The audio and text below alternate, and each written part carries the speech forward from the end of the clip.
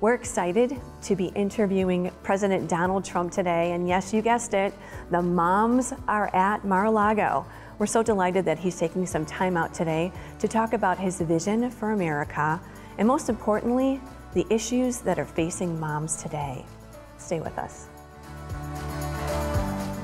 Welcome to the Moms for America podcast. Each week, special guests tackle the issues facing the moms of America today. Discussions include personal stories and advice on how moms can build a strong foundation of faith, family, and freedom in their homes and country. I'm Debbie with Moms for America. How are you? Nice to see you. Nice to see you. Hello, everybody. Go ahead. Thank you so much, Mr. President, Thank you. for meeting with the Moms for America podcast here. We're just thrilled to be here. So thanks. I know how busy you are, and you're really so special to us. So let's get into this here. You spoke at the March for Life, and you talked about how moms were heroes, and the crowd went wild. Why are moms heroes to you?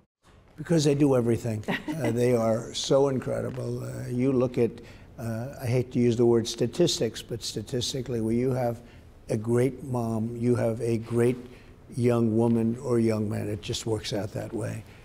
And dads are very important also, but that mom is so special, and taken people that really would have had a rough time and made them made them tremendously successful. The love, whatever it is, there's a lot of ingredients. You know, moms do a lot of things that people don't think about, and maybe it's the little things that count, but very special. My mom was very special people. Did your mom ever think that you would become president of the United States? I've always wanted to ask that question to you. Probably not, but you know, every once in a while she'd say, oh, you should do that, but no, I don't think so. But she was a great mom, very loving mom, a very good person. One of our other favorite moms is Melania. How is Melania? She's great. She's doing a tremendous job with my son, who's a fantastic guy. Yes. He's a good tall guy too, very tall. How tall is he now? I'd say 6'8". Oh my goodness. So he's up there, right? Yeah. But he's a great young man, and he's a very good student. And I think he's doing a good job, Baron. I think he's doing a very good job. He's 17 now, Baron, right? Yes. Okay, so at 4 years old, there's that CNN interview with him, and it was the cutest thing ever, because you said to him, listen, no drugs, right? No alcohol, no cigarettes, straight A's, no tattoos. Are those words the advice that you're still sharing with your grandchildren now? Well, I do. And the tattoos, I think, are in a little different category. You know, you have people, personal preference, that's their preference. But no drugs and no cigarettes. And it's just, in the old days, I had a brother who was a fantastic guy. He'd look at me and say, no drugs, no alcohol, no cigarettes. But actually, the drugs was much later, really, because if you look at drugs today, it's like, today, so much is drugs, less is alcohol. Cigarettes, I always add in. It's not a positive thing. And if they can avoid it, that's a great thing. But I would tell my kids before they'd see them every day, I'd say, no drugs, no alcohol, no cigarettes. And so important. Ivanka would say sometimes, Dad, I know what you're going to say, Dad. Please don't say it. And I think it had an impact. Oh, absolutely. Absolutely. Look at your kids. They're stellar, you know, amazing. When you have one of your children or your children on drugs, it just puts them at such a disadvantage. It's you got to keep them away, and it's much easier to keep them away. Once they get hooked, that's a whole different ball game.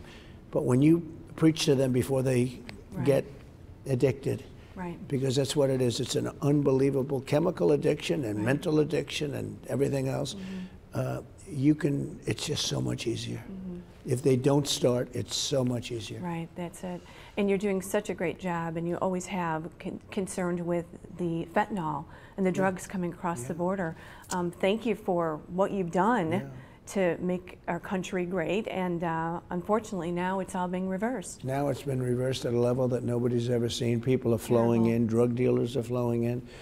I was working on a deal, would have happened very quickly with China. They were not going to make it. They were going to make it part of the death penalty if they make it in China and put it here. Once I was out, nobody ever picked that up. Most of it, the fentanyl, is made in China. But you have other drugs coming in too. And We had the border the strongest it's ever been. Now it's the weakest it's ever been. It's terrible. In 3 years, it's gone from being the strongest, we're the strongest border we've ever had. Human trafficking, largely women. Right. I mean, you talk about moms, I mean, human trafficking, what's worse? And it's mostly women. And we had that at the lowest point it was in 51 years. We had everything really in great shape in this country, and now it's just so sad to see. Yeah. Let's talk about education too, right? 50 million students are in public education system. They have become indoctrination centers, and they are filled with inappropriate materials. What would you do to help us with education? Well, we're going to end that, and these indoctrination programs are out of control. Right. And we're ending it. It's just like, you know, men and women's sports and sexual mutilation of children. Who would think that we'd have to talk about sexual mutilation of children? If you go back 10 or 15 years and somebody said that, you wouldn't even know what they're talking about. And now it's actually a point in a campaign where you have to talk about it. And many people on the other side think it's okay. I mean, we're not talking for our health. People think it's okay. The sexual mutilation of children, think of it, that we actually have to put that down as a talking point. Or men will not be playing in women's sports. We have to put that down as a talking point. Right. Who would ever think you'd allow men to play in women's sports? No. So the world has gone crazy, but this country has gone crazy.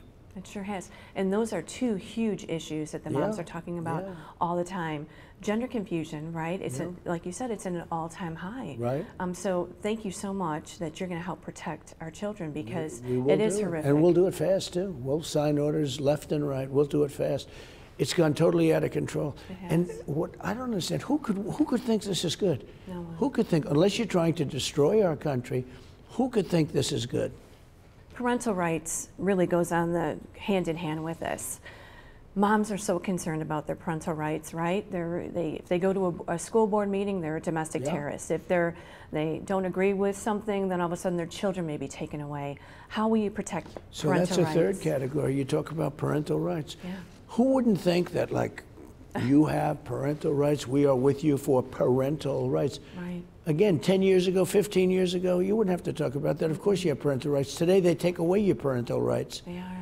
And I think the Republicans are going to do very well in this coming election. If we don't win the election, the presidential election of 2024, I think it's going to be the most important election in the history of our country.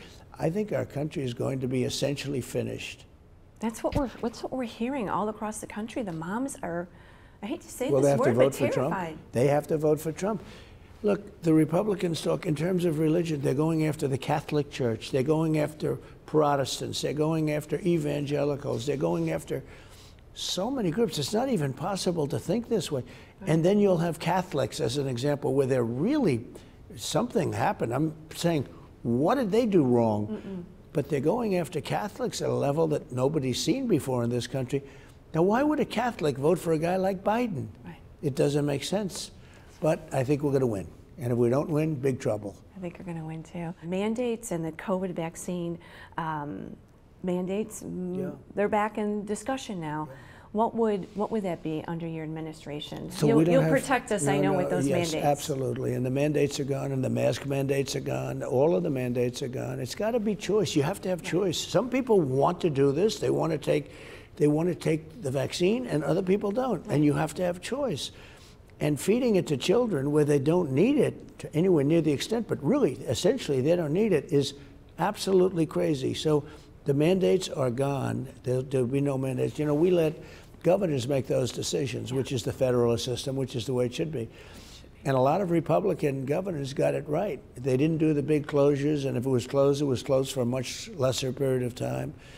South Carolina was great, and South Dakota was great, and some of the states were absolutely great, and some didn't do as well. The ones that did really poorly, though, were the Democrat-run states. They shut down everything, and their numbers were the same or worse, which is sort of, you would think that wouldn't be possible, actually. They would have a shutdown that was incredible, and their numbers were worse. So, no, some of our Republican governors did a fantastic job. Yeah. The economy. Moms are figuring out what to do. Can they buy a gallon of milk or a gallon of gas? Yeah. I mean, pretty bad. It is so bad. It's So incredible. I'm going shopping. My grocery bill is tripled. Yep. We're going to be drilling like you haven't seen before. We're going to get the energy down. When the energy comes down, everything else is going to, it's such a big category. Yeah. That's what started the inflation. Inflation is a country buster. It breaks up countries. You go back 200 years, 300 years, and you take a look. Inflation is a country buster. And we had the worst inflation in 72 years. And what we're doing is we'll be getting the energy prices way down. Everything else is going to follow. Interest rates are going to follow. You'll be able to buy a house again. A lot of good things are going to happen. Food prices will start coming down too. And you know, when they say, oh, gee, we only have 4 or 5% inflation now, first of all, they're not adding certain categories to that. But most importantly, when you take a look at what they're saying and what they're doing, everything is the opposite of what it should be. Every single thing they do is the opposite. So we're going to get the energy costs down. Other things are going to follow, and interest rates, very importantly, will follow. What about family? You talk a lot about the importance of family, how important it is to you. How can we restore our families again, give them hope? America's built on the family unit. Yeah, family and God. Yeah.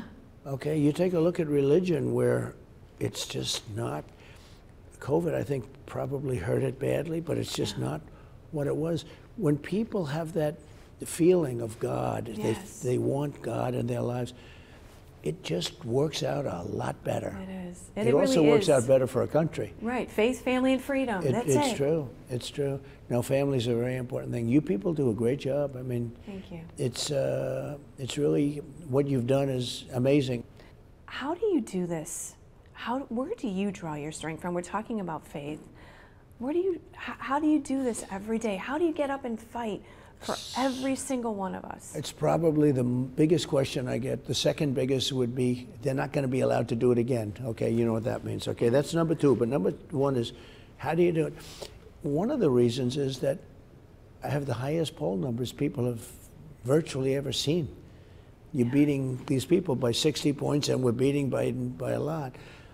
And that gives us hope, because if we take over the country from the standpoint of winning the election of 2024, it's all going to be okay. We're going to make it, not only make America great again, we're going to make it better than ever before.